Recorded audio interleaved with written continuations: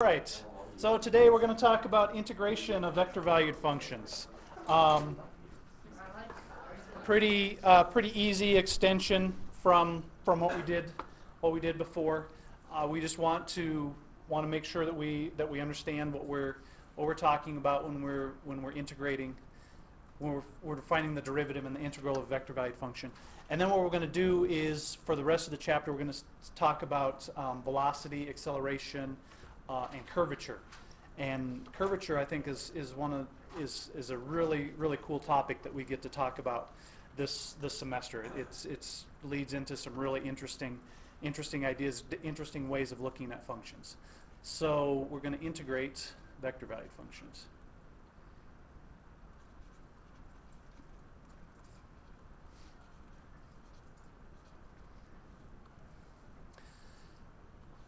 And because of the way we define the derivative of the vector-valued function, and we can take the derivative component by component, we can say if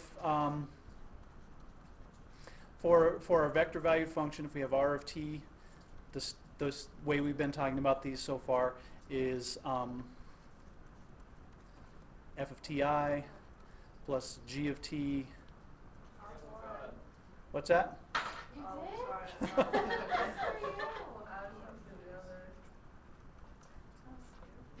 you. I don't know. If I can't put it back, I'm sorry.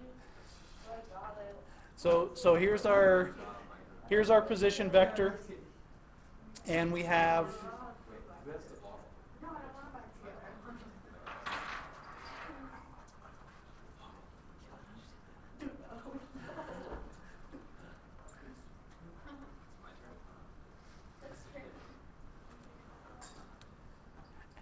our position vector, and f, g, and h are continuous on some interval. We're going to our integral. If we integrate our indefinite integral of r of t, we just integrate component by component.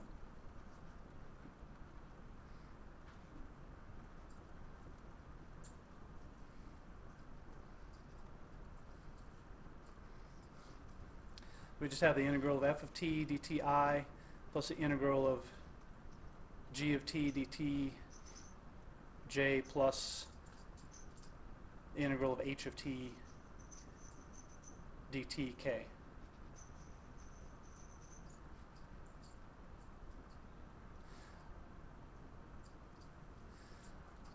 So just like in single variable calculus, we're just going the opposite direction from our derivative, and we can integrate component by component to get the integral of our vector valued function.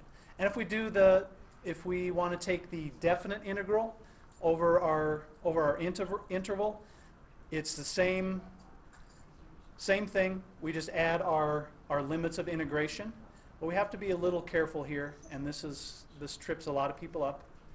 Oh, I'm sorry, we need to be careful on this first one. Our constant of integration is a vector.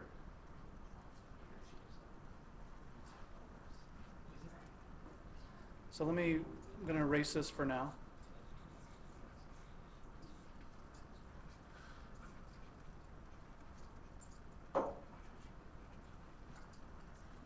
So our constant of integration is a vector for the indefinite integral. So that puts a little bit of a wrinkle in finding indefinite integrals of vector valued functions. You're not finding a scalar, you're finding a vector constant.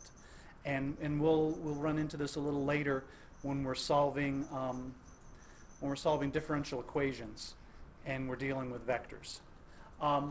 So our definite integral, we just apply our limits to our integral, and it takes exactly the same form.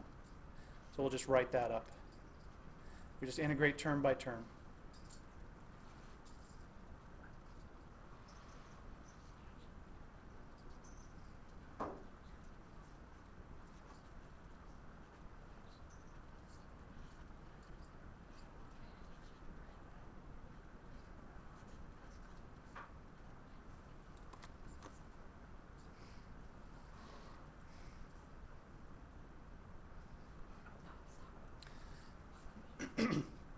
So this is the process of finding the integral of a vector valued function. And I want to make sure that I want to re-emphasize this point. The integral of r of t dt equals capital R of t plus some constant vector. So when we have the indefinite integral, our constant of integration is a vector, and r prime of t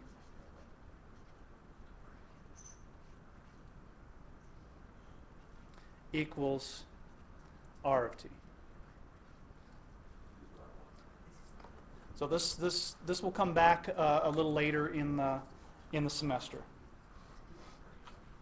Now, what I want to do, I'm not going to do any. We're not going to do any examples of finding the integral of a vector valued function. We're going to do some true or false questions. Yeah, Caitlin.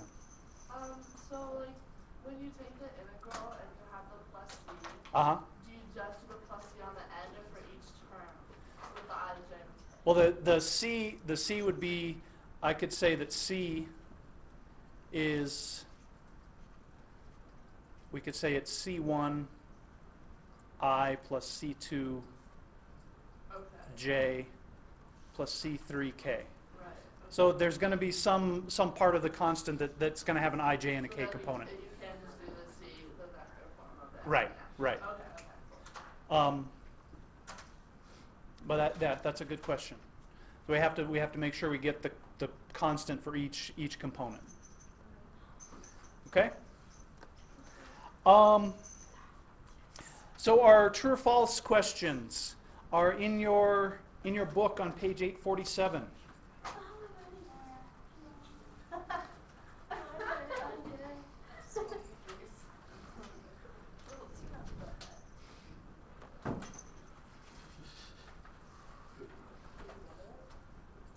you get back together?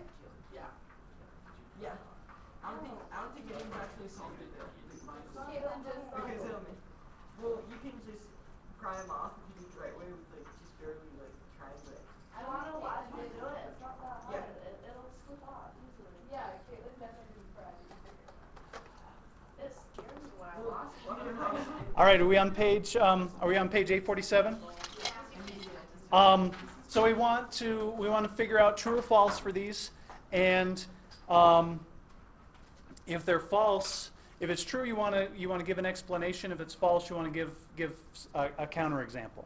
So number 83 asks us, says a particle moving on a sphere centered at the origin, and it says the derivative vector is tangent to the sphere. So we have a particle moving on a sphere and wants to know, true or false, is the derivative vector tangent to the sphere? Yes. Wait, the derivative vector at one point? At any point. Any point. At any point on the particle's moving along the sphere.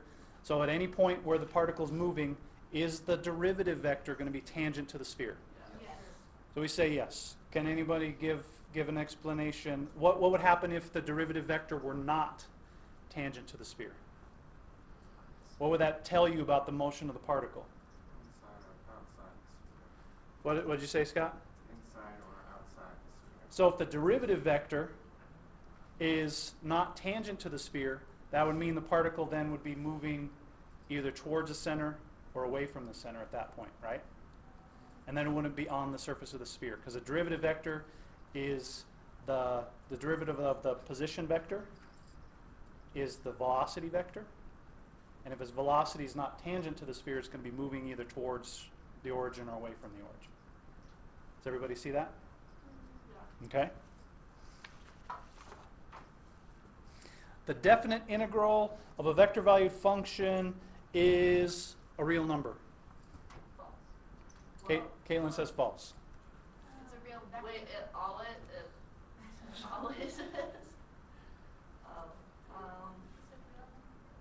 So the definite integral Yeah, of a vector valued function is a real number. I think that's true. got some I don't knows, a couple trues, a couple sort of head nods. True. Will you repeat the question? The question, the definite integral of a vector valued function is a real number.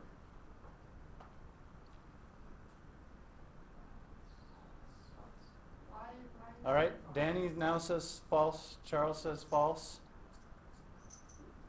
Why do you say false? Because it's a vector, So Charlie says, because it's a vector, not a real number. Isn't that what we just said? Yeah. Let's I go. didn't know if vectors were considered real numbers or not. That was the dilemma I was Whoops. having. I didn't want to do that. Oh, that was cool. You had like the pages up. Right. So this was true. So let's go back one page. We said the definite integral is we end up with a vector. We have some number times I plus some number times j plus some number times, this should be a k.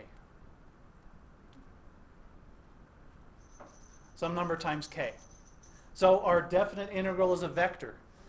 And we talked about it before when we first started talking about vectors, and Emily thought it was a little strange. Even if our definite integral is 0, it's the 0 vector, not 0 number, 0 vector. And there's a difference between 0 number, 0 scalar, and 0 vector. All right, so this one is false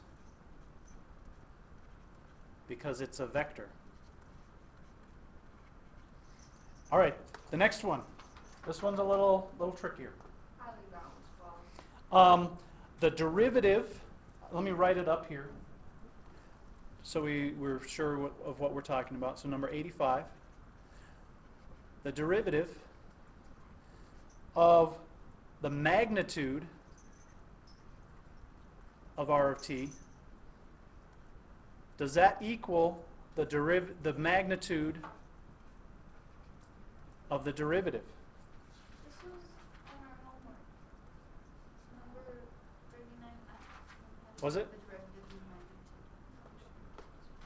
magnitude. So this is asking for all vector valued functions, is the derivative of the magnitude equal to the magnitude of the derivative?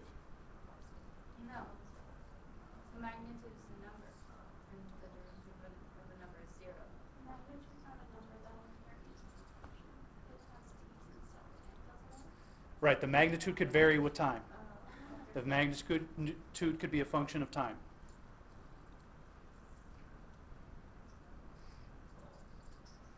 That's false. So we have a couple falses. Can you give a counterexample?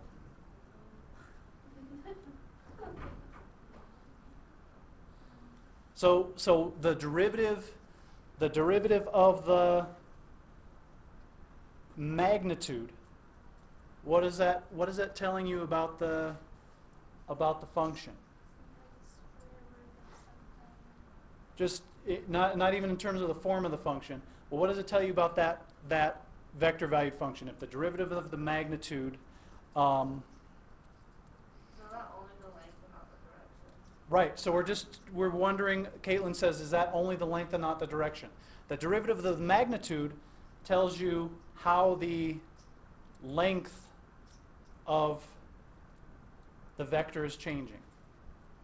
So d dt of the magnitude of r of t is asking how the length of the vector is changing. What does the magnitude of the derivative tell you?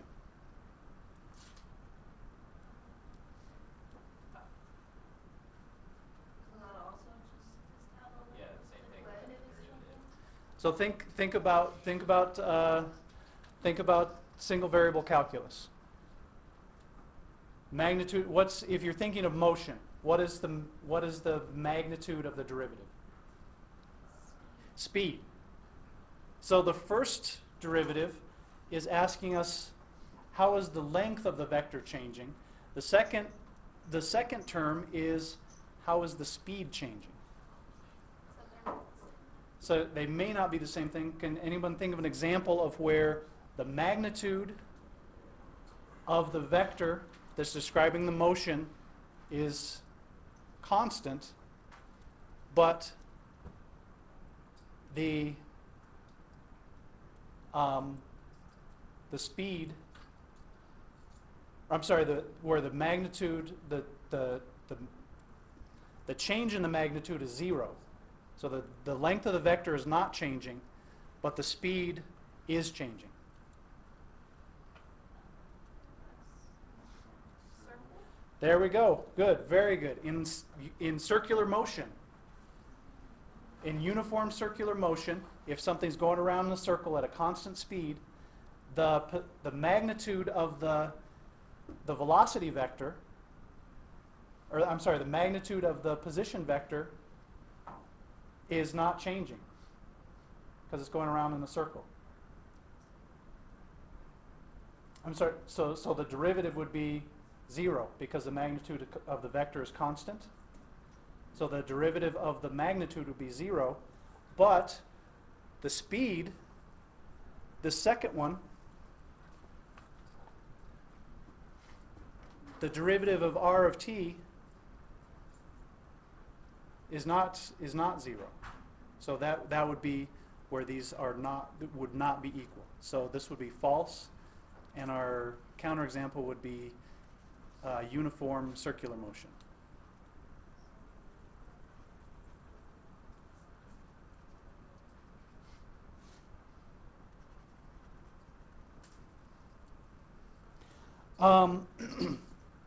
And number 86.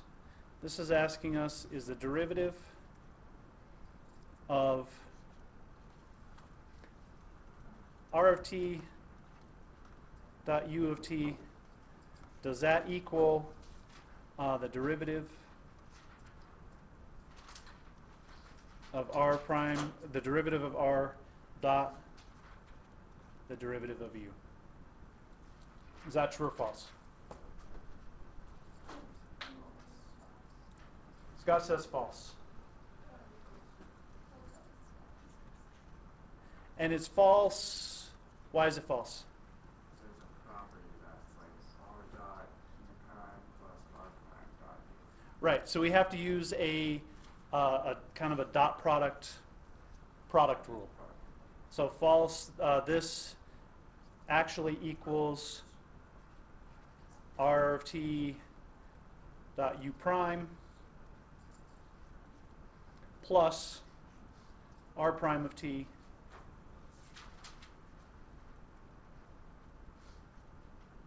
dot u of t.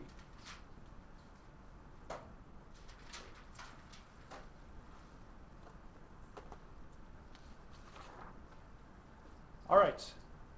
Questions? Okay, that's all we're talking about today.